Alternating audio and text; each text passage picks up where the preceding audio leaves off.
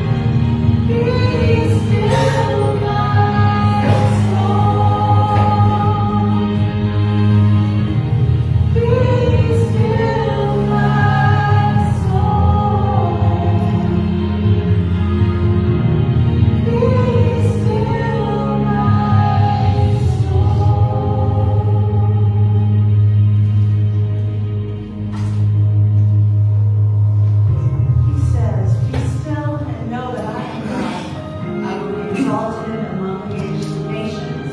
I will be exalted in the earth. Thank you, Lord, that we can stand on the firm foundation of your word and who you say you are, Lord.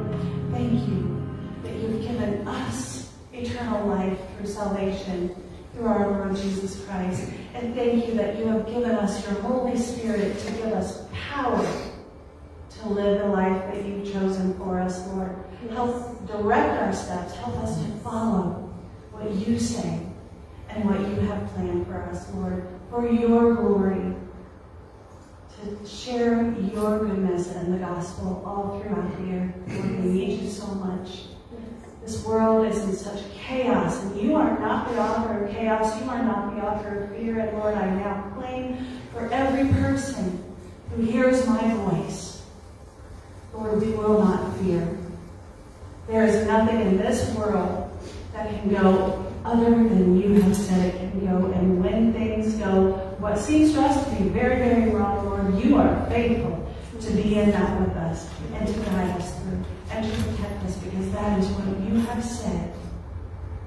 Lord, let us just seek all things for your glory and not get caught up in the fear that is down the road. Help us to trust your word and know that we can be still and know that you are God. In Jesus' name we pray to you. Amen. Amen. I love your power. I love your mercy. I love your strength, Lord, and your grace.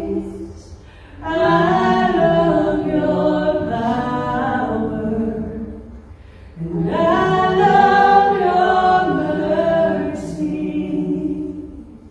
I love your strength, Lord, and your grace. I love your power, and I love your mercy. I love your strength, Lord, and your grace. You've given us all these things, Lord, for your glory and for our sake of your love. And we give you thanks and honor today, Lord. We love your power. We love your mercy. We love your strength, Lord, and your grace.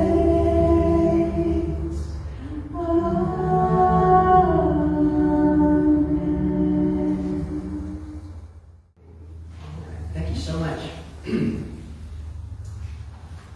For our visitors, we've been walking through the Gospel of Luke, and verse by verse, and looking at Jesus' life, and we've come to the last week of Jesus' life, called the Passion Week. A couple Sundays ago, we were at chapter 19, and we talked about the triumphal entry. And then last week, Jesus was at the temple, and he spoke about the authority of Jesus. What authority do you have to do these things? And so today we'll be in this first parable called the parable of the tenants. It's in Luke chapter 20, the parable of the tenants, beginning in verse 9. Jesus went on to tell the people this parable. A man planted a vineyard, rented it to some farmers, and went away for a long time. At harvest time, he sent a servant to the tenants so they would give him some of the fruit of the vineyard. But the tenants beat him and sent him away empty-handed. He sent another servant, but that one also they beat and treated shamefully and sent away empty-handed. He sent still a third, and they wounded him and threw him out. Then the owner of the vineyard said, "What shall I do? I will send my son, whom I love. Perhaps they will respect him." But when the tenants saw him, they talked the matter over. "This is the heir," they said. "Let's kill him, and the inheritance inheritance will be ours. So they threw him out of the vineyard and killed him. What then will the owner of the vineyard do to them? He will come and kill those tenants and give the vineyard to others. When the people heard this, they said, "May this never be." Jesus looked directly at them and asked, "Then what is the meaning of that which is written? The stone the builders rejected has become the capstone. Everyone who falls on that stone will be broken to pieces, but he on whom it falls will be crushed." The teachers of the law and the chief priests looked for a way to arrest him immediately, because they knew he had spoken this parable against them. But they were frightened of the people. Heavenly Father, we come before you and before your word in this church, the body of Christ today. We read your words, we believe them, and we ask that your Spirit would teach us today through your words what these words mean to us today and how we should respond as this vineyard respond to you. In Jesus' name we pray. Amen. October 7th, 2023. October 7th, 2023. It sounds a long time ago.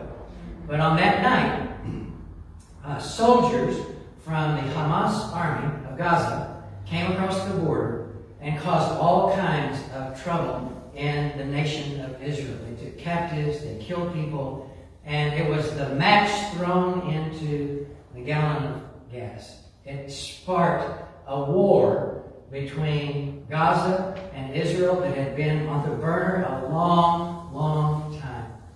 But the result of that has been basically the destruction of Gaza. It's basically destroyed. And right now, the United Nations, just this week, is concerned that this area of Gaza is the greatest area of hunger in the world right now. And they're trying to find ways to get food into the citizens of Gaza. Then, next, Hezbollah army in Lebanon fired a bunch of missiles over the border into northern Israel. And Israel began firing their missiles back and destroying places in Lebanon. And in response to that, October 26th, a few weeks ago, Iran launched cruise missiles into Israel. And we kind of waited what was going to happen. And Israel fired all of their missiles now back into Iran. And so now we're going, what's next? And it's just escalating. And for some of us, we believe that this is the beginning of the end. Some of us believe that Jesus is coming back, not in 2,000 years, but it could be today. We have not seen, Israel and Gaza and Iran have never gotten along, but this is the first time they're firing missiles at each other. And the issue is just one. Who owns the vineyard? Who owns that land that Gaza and Israel and Lebanon is on? And who owns that land? And that is the same question that the authorities said when Jesus came into Jerusalem as Messiah, and the people had palm branches, and they worshipped him, and they said, "The Lord has come." And the chief priests and the Pharisees and the religious leaders of the day said to Jesus, "You've got to stop this. The Romans are here. They don't want anything upsetting like this. You've got to put this out. You've got to stop this movement that's happening today on Palm Sunday." They were concerned about it. Then the first thing Jesus did when he came into Israel, he went straight to the temple, to the money changers. They're all outside the temple there, and people are coming for it. This is the week of Passover, and so people are coming, and they have to offer a sacrifice. At Passover, they have to have some blood sacrifice. Some people can only buy a pigeon. Some people buy a lamb. Some others use goats. And so they have to use the temple money. The temple money that's pressed there. They come from all over the world. So money changers make a fortune that week, exchanging coins illegally, taking advantage of people, selling these products. The temple leaders make their big money. It's like Christmas shopping at Walmart. You know, this next couple of months, they're going to make more than they make all the rest of the year. Well, that was the temple, that was the people there, the money changers. And so the first thing Jesus did when he came into Jerusalem was throw these guys out of the temple. He made ropes, and he turned over the tables. And boy, the Pharisees and all of them, they were right there on Jesus. Who gave you the authority to do this? What right do you have to upset our money-making scheme here at the temple? And so Jesus said, I'll tell you what. I'll tell you who gave me my authority. If you'll tell me John the Baptist, who gave John the Baptist his authority to preach and baptize out of the Jordan River? And they talked about themselves, and they say, well, if we say God, then he's going to say, well, why didn't you believe him and go out and be baptized? And if we say the people are going to get upset because they think he's a prophet. So they came back together and said, well, we won't tell you. And Jesus said, then I won't tell you about my authority either.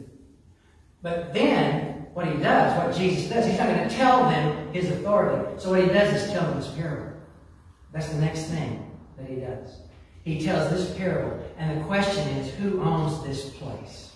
Who owns this temple? Who owns this city, Jerusalem? Who owns this place?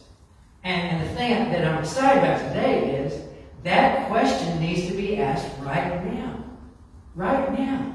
Whose church is this? Well, it's our church. We just had a business meeting. And we just put money in the box. And we hired this preacher guy. And we wanted his wife, but we'll take him. It's our church. How about your life? Who owns your life? I own my life. I do what I want to do. I'm an American. I do what I want to do. Tuesday, I'm going to vote for whoever I want to vote for. And it's my life. And so that question, who owns the vineyard, is today's question. It's being asked in Israel. They're fighting with missiles and all kinds of weapons. Some of those guys, I won't say this, that some of those guys have nuclear weapons. I'm not going to tell you that. It's just too scary. But that's what they're fighting over there, and that's the question this morning that we need to ask. Who owns the vineyard? Who owns the vineyard? When Jesus told this parable, the Pharisees would have been very aware of Isaiah chapter 5. That's just one of the places in the prophets where they talk about the vineyard, but it's so clear here. I wanted to share Isaiah chapter 5, verse 1. This is the prophet Isaiah. I will sing for the one I love a song about his vineyard. My loved one had a vineyard in a fertile hillside. He dug it up and cleared it of stones and planted it with choicest vines. He built a watchtower in it and cut out the winepress as well. Then he looked for a crop of good grapes, but it only yielded bad fruit. And then down to verse 7, Isaiah 5, verse 7. The vineyard of the Lord Almighty is the nation of Israel. And the people of Judah are the vines. He delighted in. He looked for justice, but only saw bloodshed. Righteousness, but only cries of distress. When Jesus told this parable about the tenants and the vineyard, the Pharisees and the religious leaders knew, it says down there, they knew Jesus was talking about them. And as we start off this morning, I want to share with you that this passage is 2,000 years old. But Jesus, through the Spirit, is speaking to you today, right now, fresh. The vineyard is the Lord's. Who owns that vineyard?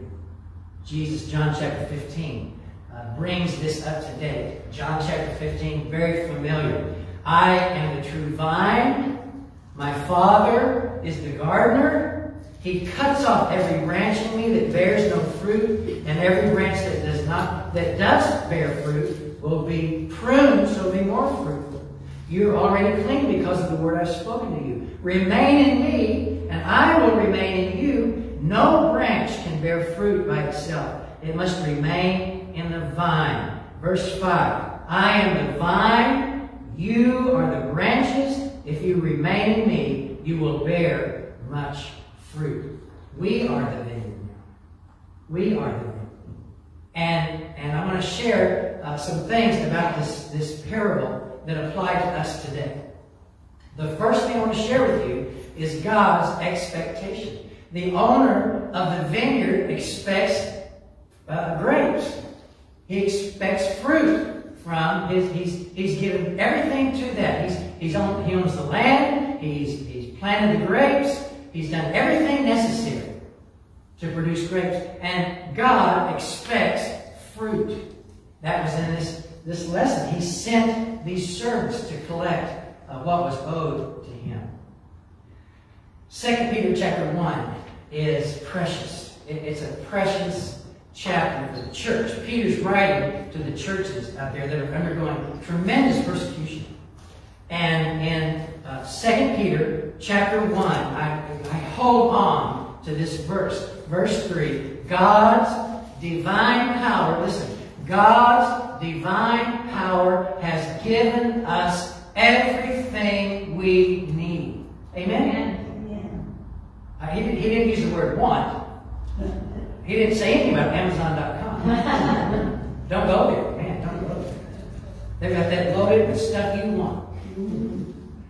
God's power, these are suffering churches. God's power has given us everything we need for a godly life through the knowledge of Him who called us by His own glory. Through these, God has given us great and precious promises. Amen? The promises of God. So that through them you can participate in the divine nature. So because of this, verse 5, 2 Peter chapter 1, verse 5, because of this, because God has given us everything we need through these promises, make every effort to produce fruit. To your faith, add goodness. To goodness, knowledge. Knowledge, self-control. Self-control, perseverance. Perseverance, godliness. Godliness, mutual affection. Mutual affection, love. Because the gardener, because the owner of the vineyard has given us everything we need, the number one thing I want to share with you is God expects us to produce fruit. What kind of fruit? You want to bring some grapes down here to the church? What do you want? God says He wants faith, goodness, knowledge, self-control, perseverance, godliness, mutual affection, and love. That's the fruit that God wants from our lives because He has provided everything we need. I'm glad my dad's not here today. He's always had a garden. He's had a huge garden. Then he moved where we live, and he can't have a garden. But he has to grow okra. Yeah, he has to have fresh okra, cut up, cornmeal, some potatoes. That's it. They look forward to that. So Judy and I made him a little garden spot. We dug up the grass, dug up the dirt, put all that stuff in there, got him a little garden, and I'm going to go to the store, I'm going to go get okra seed. No. I've got okra seed from the farm. I want to use my okra seed. That was the best okra. Okay, all right. So we planted it, 2 little rows, planted okra, watered it. 5 little stems came up. They put out a little tiny okra, and then they just sat there all summer. It was the saddest thing to go over and see that. And every day I say, how's your okra doing? That was a big disappointment for my dad, for me and Judy, for the sore bones that we had. That's all we got. And what if my life is just a little stem with one little okra? And my Heavenly Father wants this kind of fruit in my life. Who owns the vineyard? He expects fruit. The second thing is, and I'm so thankful, God's great patience. I'm so thankful for God's patience. Look in our text here, verse 9. Jesus told a parable. The man planted a vineyard. He rented it for a long time. And harvest came. He sent a servant to the tenants so that they would give him some of the fruit of the vineyard. But the tenants beat the servant and sent the servant away, empty-handed. And so the owner sent a second servant. But they beat and they treated shamefully and sent him away empty-handed. Then he sent a third servant. They wounded him and sent him out. What great patience our Father has to work with us and wait for us. And we have these revival moments, and we have these revival moments, and we read the Word of God, and we always think, why haven't I been doing this? Or we get in a prayer meeting, we feel the Holy Spirit, why haven't I been doing this? Well, God's asking the same thing. Where's the fruit? Where's my fruit? Where's that love and hope and faith and peace that you're supposed to have? Why are we worried so much about the election? Why do I worry so much about my parents and think about them at 3 o'clock in the morning up walking around? Why are you doing that? Where's the peace that I promised and given to you? The patience. The patience. On down in 2 Peter. We go back there. 2 Peter chapter 3, verse 8. He tells them that they want the second coming to come. They're looking for the second coming. 2 Peter's all about that. When's Jesus coming back? This misery is going to end. And Peter says, don't forget this one thing. That's important. When the Bible says, don't forget this one thing, what in the world is so important? With the Lord, a day is like 1,000 years, and 1,000 years is like a day. Don't forget that. But I want it now. I want this resolved now. I got a Bible verse here. Ask whatever you want in my name and I'll do it. I'm waiting. I want it done now. Well, my day, my 24-hour day is like 1,000 years to go. And he has a plan. He's the vineyard. He owns the vineyard. And he wants fruit. And he's waiting for that to happen. Don't forget the Lord, the day is like 1,000 years, 1,000 years is like a day. But verse 9, the Lord is not slow. See? The Lord is not slow in keeping his promise. Instead, he is patient with you. He's talking to Christians.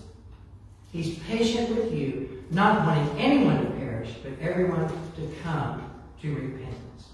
So 2,000 years later, the people that read this and were waiting, we're still waiting for that second coming. And man, the signs of the times are like now.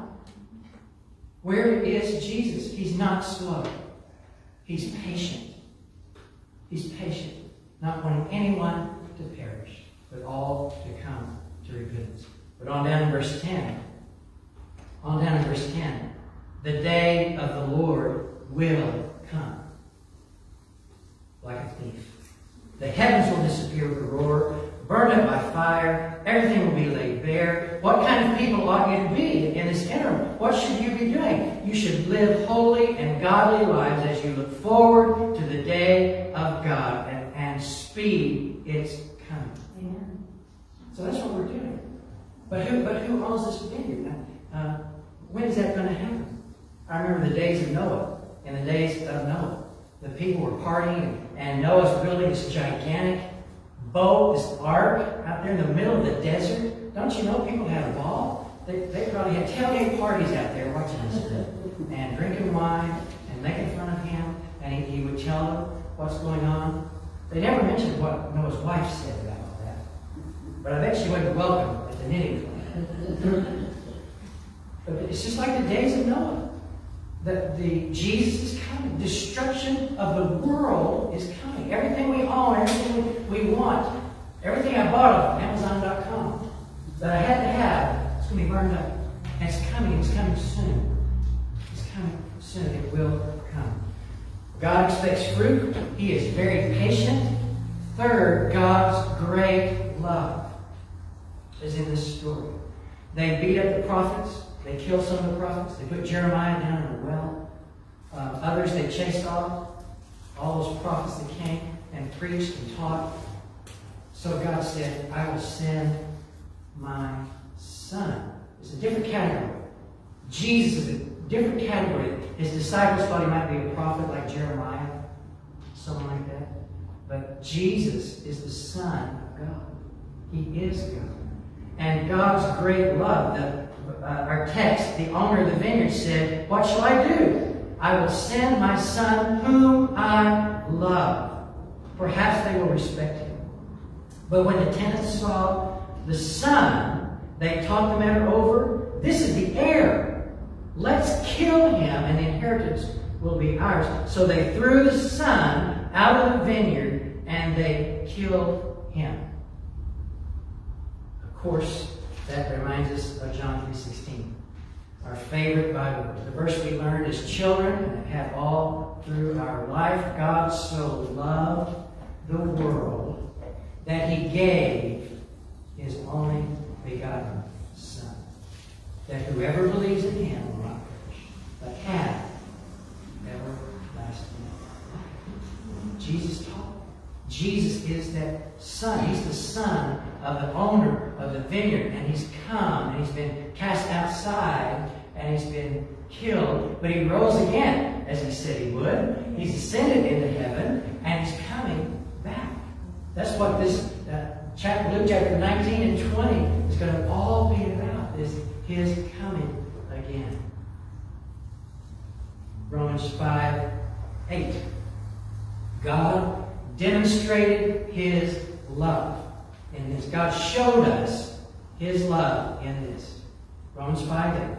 While we were still sinners, Christ died for us. Christ died for us.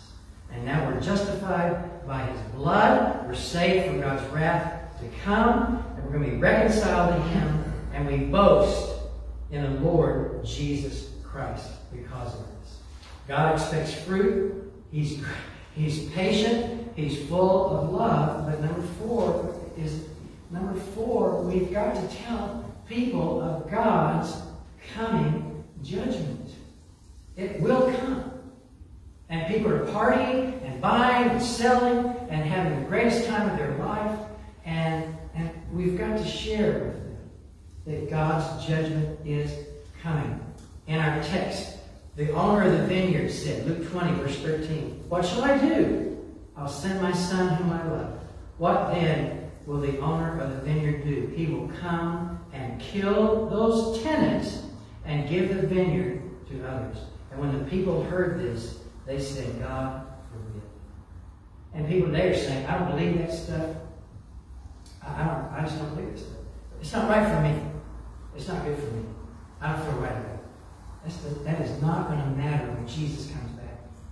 He's coming. He's going to judge this world. And judgment was pronounced on Jerusalem in AD 70 AD. Titus, the Roman general, came, and they tore that temple down, rock by rock, leveled it, killed those priests, killed all the white people. And now, today, do you know what's there on the temple? Do you know in Jerusalem, on the temple grounds, do you know that holy place? Do you know what's built there right now? A mosque. A mosque to pray to Allah. God's judgment is real, and it's coming again. We look back and say, "Well, that's ancient history." No, what if it were today? Are you ready? Are you ready for that? This church is not my church. This church isn't my church. This Baptist thing isn't my thing. It's the Lord's church. This is the body of Christ. And I am not my own. That's very un-American. I'm not a communist. I'm a Christian. And this body belongs to the vineyard owner. I'm just the tenant using it. He expects fruit. He's patient. He has great love. He's going to come in judgment. And one last thing, almost out of time, one last wonderful thing. Jesus will be triumphant. I can't close without that. Look at our text, verse 17. Jesus looked directly at them and said, "What then is the meaning of this?